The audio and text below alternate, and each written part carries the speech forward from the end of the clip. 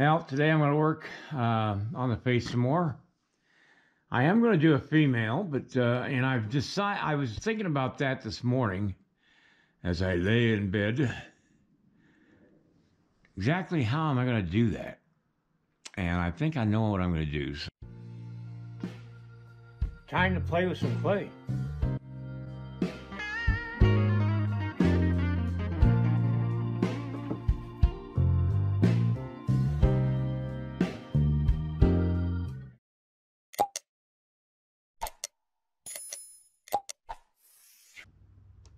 I want to try something here. Do a little experimenting. A lot of them would wear whiskers at some point. Not necessarily the way we wear them today, but some people wear them like this. And I'm thinking it might be interesting. All right, I put this video together with some of the videos that I had shot of the creation of this piece called The Widow and the Widower. It's a couple on a wagon train that both of them had lost their partners, their husband or their wife, and they drew close to each other because they had to rely on each other to continue on the wagon train. I'm going to be working on this piece again this coming week, and it's because I let it sit on the shelf for 3 years now, and I see now, after not looking at it for that period of time, some real weak points in the clay. So this coming week, and maybe next, I will be working on this. I've set the 3 horses aside because I'll come back to those later. But I hope you enjoy this reduced version of the creation of The Widow and the Widower. Well, I figured out how to do the armature of the female that's going to be on this piece. And what I'm going to do is I'm going to have her mounted on a piece of wood. All right, change of focus today. I'm going to take him off here. I've made the armature of the woman who's going to be standing here next to him. And I'll come back when I get that all blocked in with clay and show you what I'm doing. So as I work on the figure, which is starting to look feminine, I want to remind you I've got a instructional video on how to make armatures, and you can get a video review of that, of what I have, all 9 of my videos. Down in the video description there's a link that takes you to a place where you can see a kind of like a digest or a short review of what's on the videos. And it could be helpful to you if you're trying to learn how to sculpt, to know how to make an armature.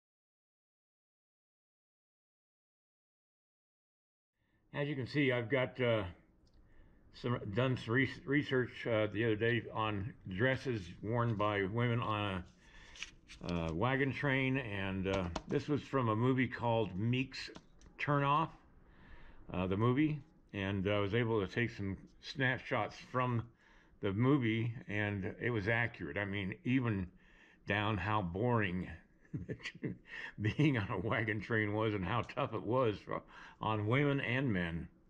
But anyway, and you can see this kind of like the hairstyle I've got, a little looser because it would get loose after a day of traveling in the wind and the sun and all that stuff. Anyway, I'm going to continue working on this figure. I changed the hairstyle again, only because I found out I did the hairstyle wrong, and I got it corrected now, and I just got to detail the hair. Her is a lot more proportional to him, even though she's smaller. Her head's slightly smaller than his, and I got a little too carried away with the hair on the other side because I didn't realize that it would be mostly covered up there. And I think what I'm going to do is I'm going to have the blanket come up and over the back of her hair in this direction, right here, and down there. And so a lot of this hair is going to be showing, and so I can put a little more detail in that part. All right, today's the last day I'm going to be working on this clay. I'm going to be producing the video that shows how I did this sculpture, and I'll be doing that over this coming week. Anyway, I'm going to work on the beard today, and I'll come back when I have a bit of that done. I don't know how much I'm going to show. Well, I don't see why I can't show you that one. So let's get started and see how far I get today. What I'm doing right now is just filling underneath his chin and filling out the beard just a little bit. All right, what I've done is I've made lines across the clay to give it, well, you know how where you button your shirt, that part of the shirt gets puckered up because it's more than one layer of cotton or wool, and it just naturally puckers up. And that's what I've done here. I put a slight seam on the edge of the shirt's buttons, or the button part of the shirt. This is the part that's going to be that opens up. Female would be on this side, male's on this side for some reason. Don't ask me why. Now, I'm going to put some, let's see, I got to figure out where I'm going to put the buttons at. There's going to be,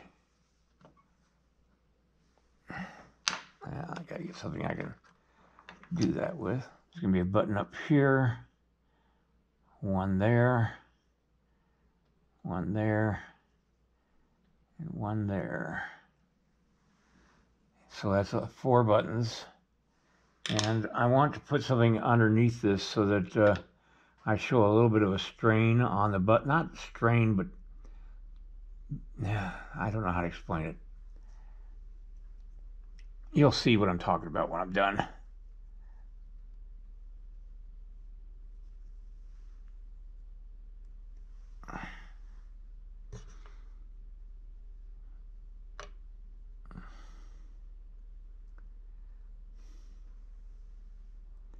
Just put a little clay underneath there to lift it up off the shirt. And the only place where the thing comes down next to your shirt is where the button is. Let me do a small one there.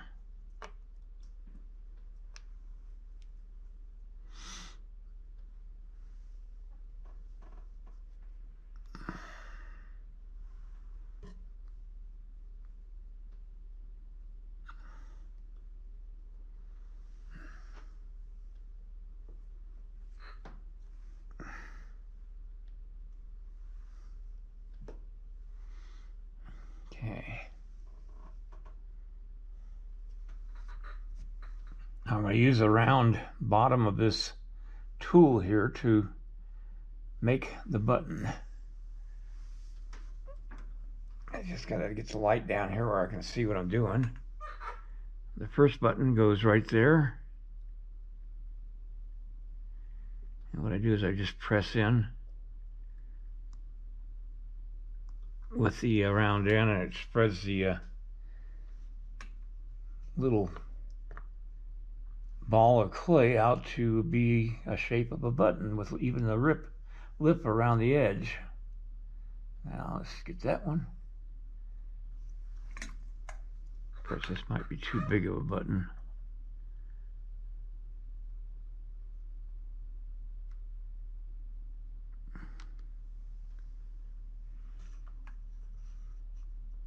So you see how that makes it look like a button now.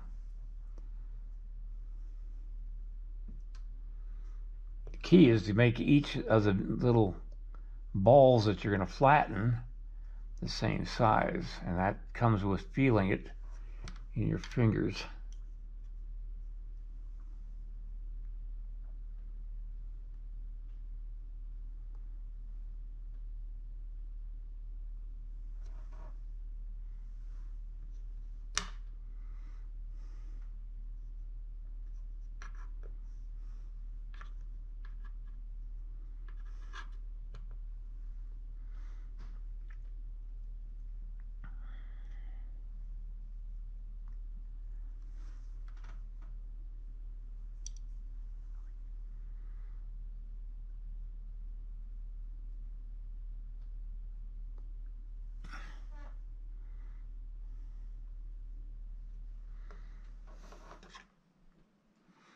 I'm just going to take a little ball tool and make some holes in the buttonhole or the button so that they got some place to sew it.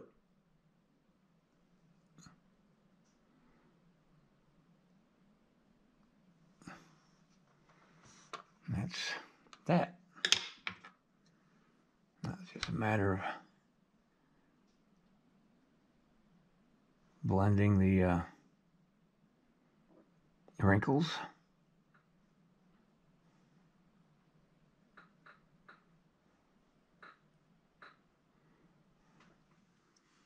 Okay, I'm going to take this latex tool. It's got a real sharp point to it, and it's round. Can't remember where I got this from, but I'm sure you can get them online. Anyway, I'm going to add just little imperfections of the beard, not so evenly coiffed or trimmed.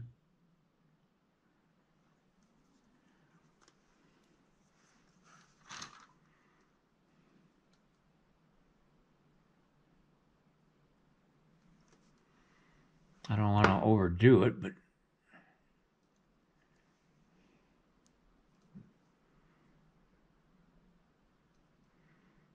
I have a goatee, and I know it's never perfectly coiffed.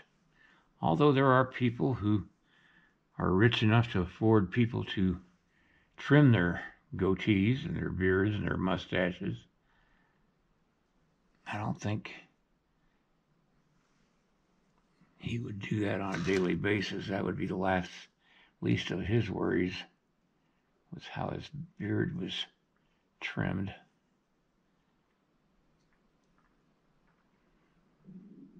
I take a lot of assumption on things when I'm sculpting them, and it's because I'm making a story of somebody. I'm making their personality, just sort of like a writer writing a chapter about somebody's looks or personality. And that's all I'm doing, is creating a story with clay. By the way, I'm just going to take about a week off because I'm planning out another piece, and I've got to start doing some researching for that one. I've been asked to do something, and I've got to do some researching to prepare for it. All right, that's going to be it on this piece. I'm going to put this aside, let it sit up on the shelf until something happens and I have to come and finalize it and all that stuff. But for now, that's The Widow and the Widower, a clay that I've really enjoyed creating and making an instructional video on how to create two figures together, two busts, and join them, and all that is involved in doing that, and planning and using techniques that I've never used before in a couple of places that you will profit from if you purchase this video.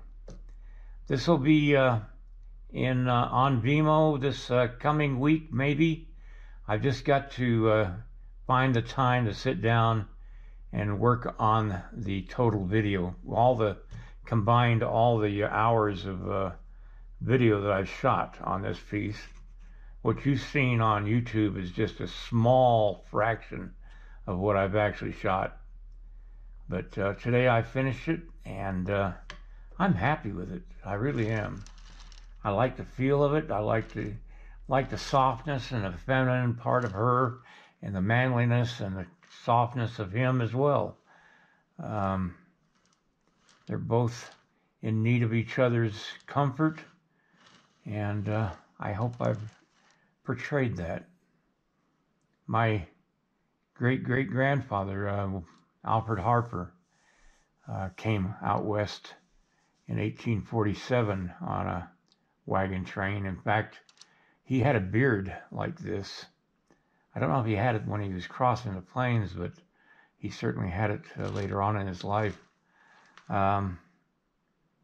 He was a wheelwright in Nauvoo, Illinois.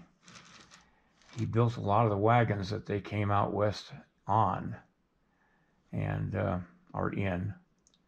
And he settled the Salt Lake Valley and in the Sugar House area of that valley. And in fact, he planted a pine tree. I think it's still there. I remember seeing it the last time I saw it was back in the 60s or 70s, and it was a monstrous big pine tree. And he was plowing fields the day Brigham Young said, "This is the place, drive on."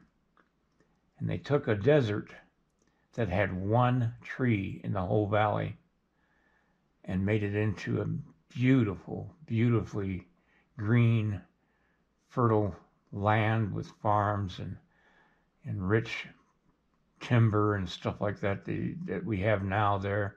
You wouldn't even know that it was once a desert. But through their hard work and their suffering, they made a home in a place where nobody else wanted to be.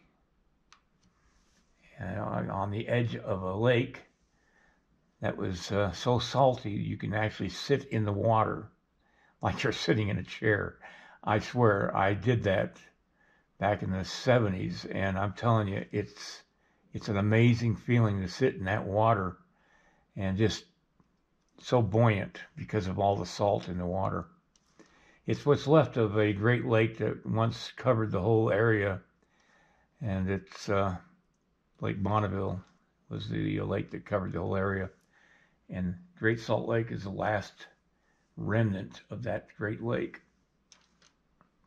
All right, sorry about the history lesson, but I don't think it hurts to know a little bit about our history.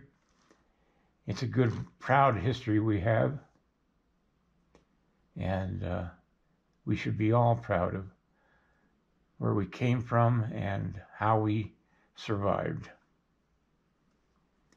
All right. Good night, everybody. I'll see you next time. Please give me a like and a subscribe and ring the little bell. Also, don't forget I have instructional videos available now online. The link below this video shows you a link to a review of all 9 videos. Later, everybody. Good night.